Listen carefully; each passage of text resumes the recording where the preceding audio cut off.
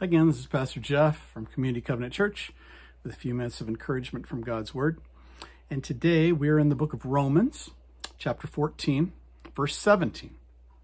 Paul has been addressing some controversies within this church in Rome they were talking about whether certain foods should be eaten, celebrated, whether they were honoring God, whether they weren't, and some of those kind of peripheral kind of issues.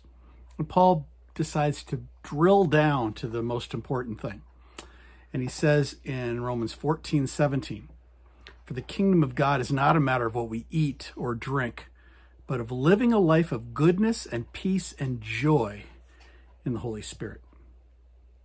Are there things that that you've got a disagreement about with other believers, perhaps within your congregation, your fellowship, small group, something like that?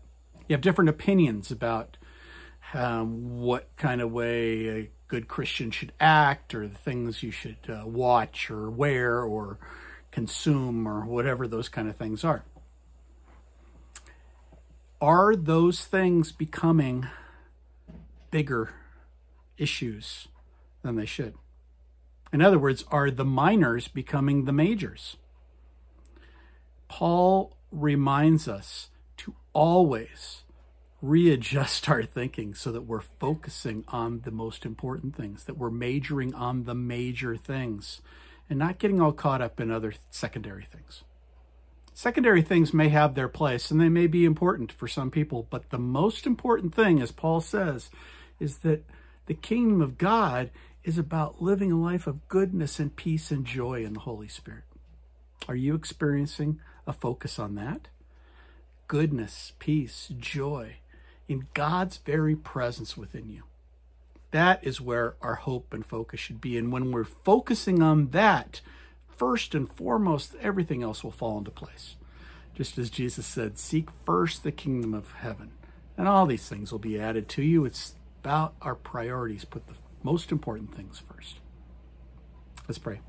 God, I thank you that you are the God who is always there to help get us back on the right path, to refocus. Help us never to get bogged down in peripheral, unimportant, secondary things at the expense of what's most important, and that is honoring you, living in a close relationship, a vital union with you. Lord, forgive us for those times when we get too focused on the things that aren't of primary importance. And let us focus on you and then trust that you're going to bring everything else into the proper place. Again, we thank you for your love and your patience with us. And we ask all this in Jesus' name. Amen.